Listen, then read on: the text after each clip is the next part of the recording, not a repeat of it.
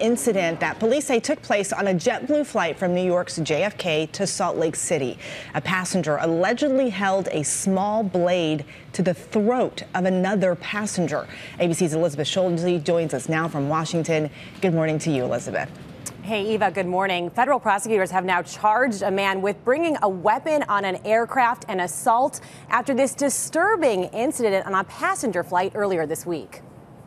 For JetBlue, ETA 1409, JetBlue was reporting they had one male passenger threatening another passenger with a pocket knife. This morning, a Utah man is facing federal assault charges after police say he brought a razor blade onto a plane and then allegedly held it up to a woman's throat during the flight. Pocket knife has been removed from the aggressor. Video shows police escorting the man identified as 41-year-old Merrill Darrell Fackrell off the JetBlue flight after it landed Monday in Salt Lake City.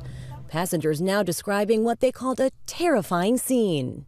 And I can tell he has something in his hand, which I think is a weapon. Federal prosecutors say Fackrell was in a window seat next to a woman when he placed his hand on her screen and told her to pause her movie. Authorities say the woman told police that's when she noticed his hand was clutched inches away from her throat, holding a 1 to 2 inch straight-edge razor blade. She said she lunged for the aisle, her husband sitting next to her alerting flight attendants.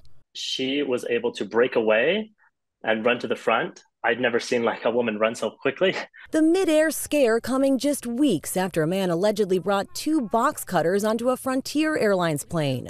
GMA's George Stephanopoulos pressing the TSA administrator on how that man got through security. We take our security mission incredibly seriously. It's really an all-hands-on-deck effort for us in TSA, from the local airport all the way up to headquarters. We have changed our training procedures a bit and changed our standard operating procedures a bit. And so I'm comfortable that we have closed the vulnerabilities. But new questions arising after this latest incident as millions hit the skies this holiday weekend. I'm like, how did he get past security? I don't know.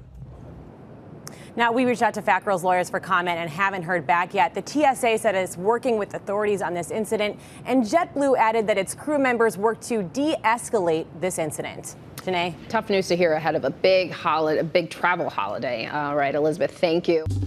Well, hey there, GMA fans. Robin Roberts here. Thanks for checking out our YouTube channel. Lots of great stuff here. So go on, click the subscribe button right over here to get more of awesome videos and content from GMA every day, anytime.